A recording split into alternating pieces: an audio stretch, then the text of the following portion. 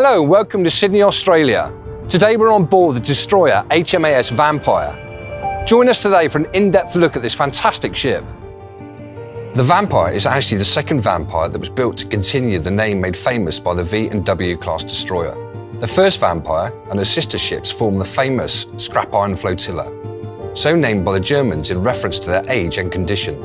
The second Vampire was commissioned to the Royal Australian Navy on the 23rd of June 1959 and remained in service until 1986. Her crew nicknamed her the Bat after a flying vampire bat insignia perched on the aft funnel on the ship. Underneath the insignia is the Latin motto Audacious, which translates as "Let us be daring," a great pun considering the ship being daring class.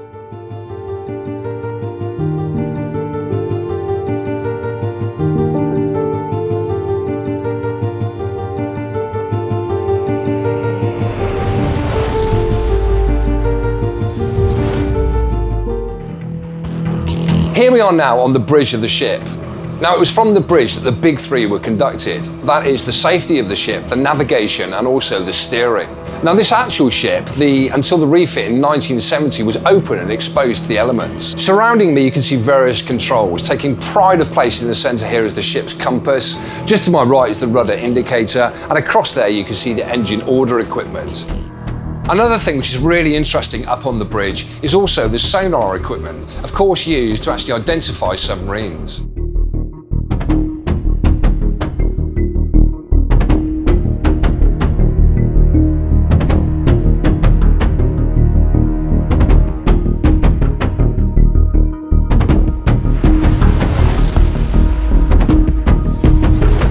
The wheelhouse where the actual steering of the ship was carried out, with orders coming from the bridge above.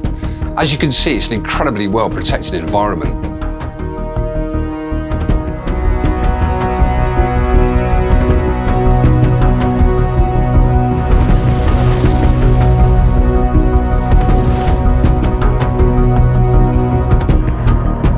We're here now at the nerve centre of the ship, the operations room. It was here during battle stations that the captain would control and command the ship. Some 22 personnel were present in this room, including weapons and systems officers and radar specialists, all with one clear aim in life: to collate and gather tactical information and react to any possible threat. The room is absolutely full of equipment, but some of the key things to point out. Just to the left of me is the radar for reacting to any aerial threat. Across to my right-hand side, we can see the submarine plotter, and directly above that, the mortar controls to react to any possible submarine threat. Directly across from me, we've also got the surface plotter.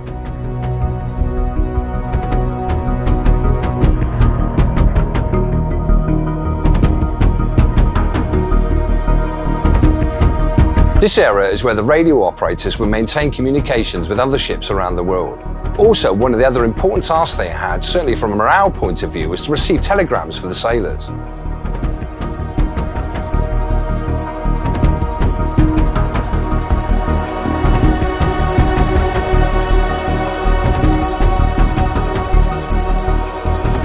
The Daring-class destroyer design evolved in Britain during the Second World War. Requirements for a new fleet destroyer for the Royal Navy saw the first of 8 ships ordered in March 1945. The Darings had a standard displacement of 2,800 tons, which increased to 3,600 tons at full load. The new ships were so far beyond accepted destroyer design that many naval authorities claimed they should be classified as light cruisers. The ship and her sisters were 120 metres long with a beam of 13 metres. Her propulsion system consisted of 2 Foster Wheeler boilers, feeding 2 English electric geared turbines, which provided 54,000 horsepower to 2 propeller shafts. Vampire could sail at over 30 knots and had a range of 3,700 nautical miles at 20 knots. Her standard ship's company consisted of 20 officers and 300 sailors, quite a number for any destroyer.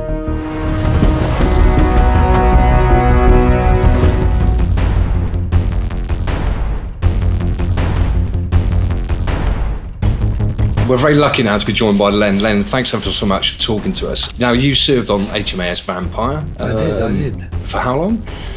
Some years. And your role on the ship was? I was a gunnery man. Fantastic. So very apt then. We're obviously in the gun bay. Place, yeah. Can you tell us a little bit about the gun bay, please, Len? The gun bay, well, it's very important part of the whole system, because this is the transfer point for the ordnance from the fixed structure of the ship to the moving structure of the turret. Because the turret above is all attached to this, so when this rotates, when the turret rotates, all this rotates with it. So you're getting the ordnance from the ship into the turret, all hand moved, until you're ready to load the guns. And then you've got these hoists here. That's a hoist for the projectile to go up to the gun, and another one behind here for the propellant, which is cordite to go up to the gun. So it all has to be organised around these rings. So if you've got your back to the gun when you're taking the ordnance out of the hoist from the magazine, you turn back around, the gun's in a different position. So you have to put the ordnance the right way around. So the Navy's very good. They put a little cutout on top so you know which way to put the ordnance in, so you don't get it back to front. And we were discussing briefly earlier on about the fuses on the ammunition, various fuses used. So, for example, the one at the moment on the platform there. The one on the ready on the hoist is what's called a time mechanical. It's got a clock fuse, and you set it to so many seconds to detonate after it leaves the barrel. The other type is a direct action, which is this one, requires impact to detonate. And the third one, which we can't display because the Navy wouldn't give us any, that's a proximity fuse. It detonates 20 feet in front of a target.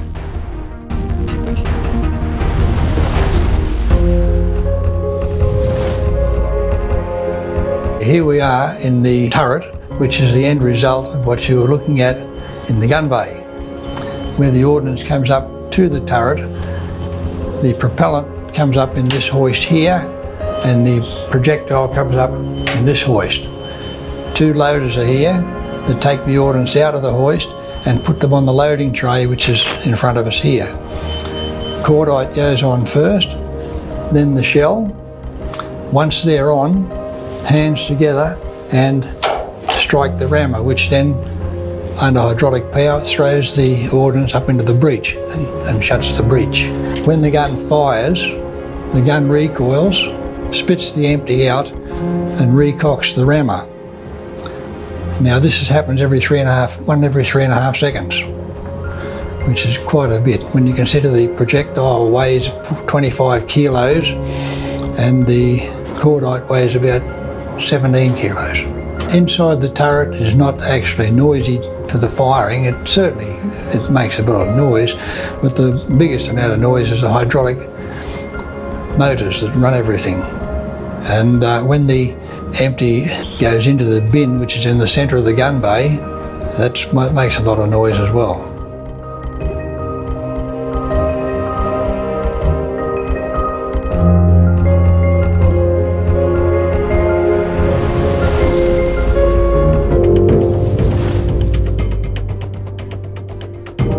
This is the captain's day cabin, and as you can see, it's full of home comforts, something which the majority of the crew didn't have.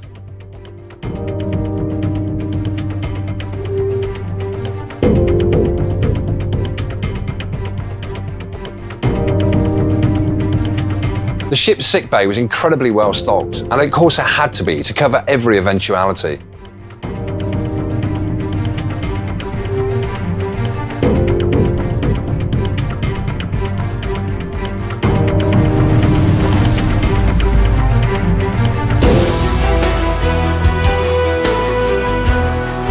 As well as those 4.5-inch guns, Vampire also had other weaponry on board. Behind me we can see the Bofors anti-aircraft gun, this particular one being the Mark V and 40mm. It was an effective gun with a maximum range of 2,500 metres and a rate of fire of 140 rounds per minute. HMAS Vampire served in the Royal Australian Navy from 1959 to 1986.